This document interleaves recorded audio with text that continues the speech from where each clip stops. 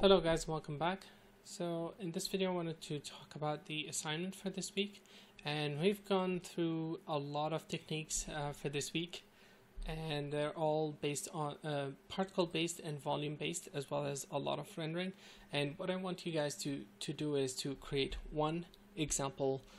It can be done using the destruction from the previous week. It can be done using any other sources. You can create a separate sim. For example, you can take this from week 3 and add particles to it and render those. What I want to see is emission from a fast moving object or multiple sources like debris, emission from those, and then emitting smoke from those, emitting particles, emitting smoke, creating air field, and advecting particles using an air field, a smoke sim, to get the interesting swirly motion.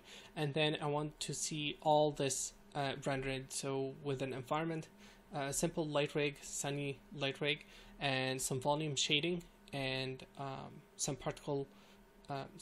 volume rendering and particle rendering. If you have time to go back to week 3 and revisit that, you can also work on this and render the scene. You can explore all the shading techniques that I showed and probably do something more interesting than what I did here. Thank you guys so much for watching this, and talk to you next week. Bye bye.